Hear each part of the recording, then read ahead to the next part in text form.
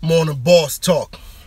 Listen, one of my close homies just buried his father a little over a week ago. A couple nights ago, he stopped by to holler at me. We sat in the car and we talked for a long time, and he began to vent about the hurt, how it feels, to lose his dad, and he just was venting. But every 2-3 minutes he kept saying, "My bad, bro. I don't mean to rap your head off. I don't mean to put all my problems on you." And I'm like, "Bro, you've been my man for almost 30 years. Why would I not be here to listen to you talk about what's hurting you?" Now, I do a lot of counseling, so I'm used to it anyway. But the thing I want to address today is, like, why did he feel like expressing his emotions to a close friend is some kind of burden?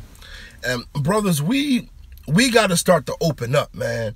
Like, we can't keep holding everything in.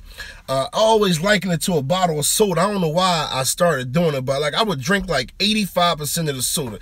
And once I got like that much left, I would shake the bottle.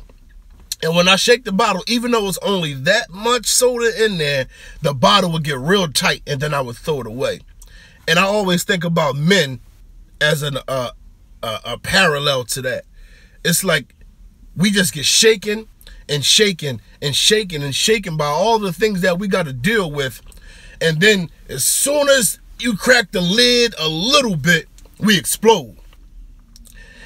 Last night, man, just thinking about the whole Nipsey situation, because I ain't going to be honest. I've always been transparent with y'all.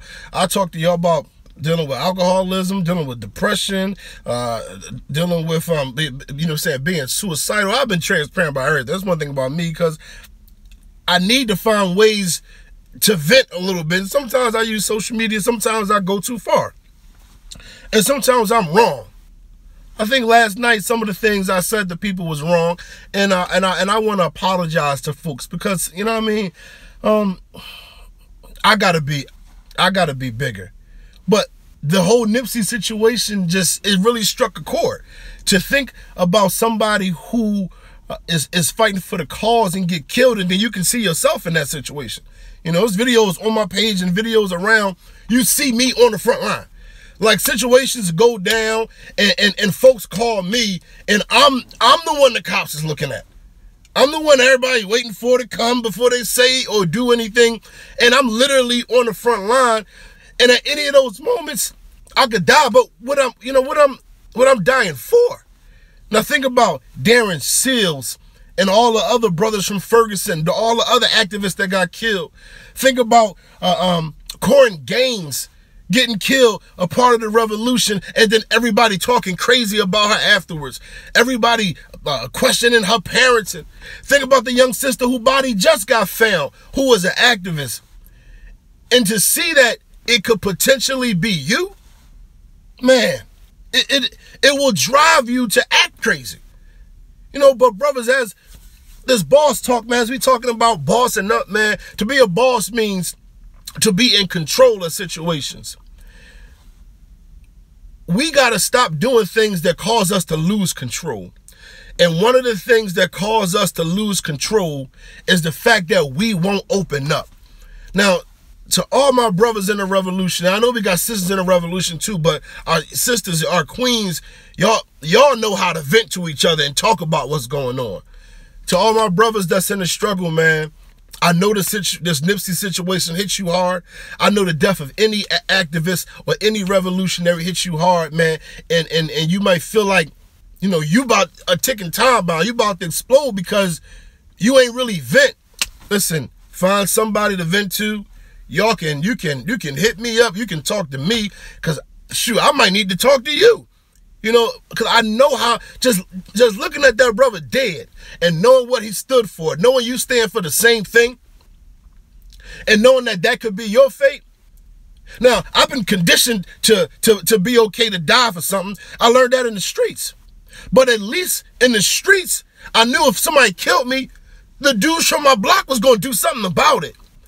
When we sit back as folk who really fight for the liberation of black people, and we think about giving our lives for the struggle, and then life just goes on as usual, it's like, well, what do we die for? What do we sacrifice days and nights for, when we could have just been selfish and greedy and just lived lives for ourselves. But no, we decided to fight for the people because it was necessary. But then those people going to watch you starve, then watch you die, and then it ain't going to mean nothing. But to my brothers in the struggle, my brothers in general, listen, we have to open up about our emotions, because if you don't open up about your emotions, you are a ticking time bomb, and I already know I am.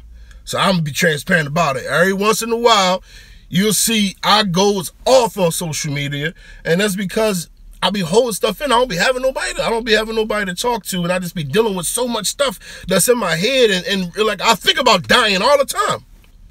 I think about that. Now, what if I die for the cause? Who gonna take care of my daughter? She's already sacrificed so much, because so much of my time goes to other people's children, because so much of my time goes to other adults. And this is what we deal with as revolutionaries. It's what we deal with as activists, or whatever you want to call us. Brothers, open up. Talk to somebody. Please hit me up. Because we can't lose control because we got so much hurt on the inside of us that we never dealt with. In fact, I was talking to my pastor last night. I said, Pastor, I need to sit down. I need some counseling with you. I need some counseling with you, because I understand. I'm struggling with some stuff. So that's just my piece today. That's today's Boss Talk. I'll talk to y'all tomorrow.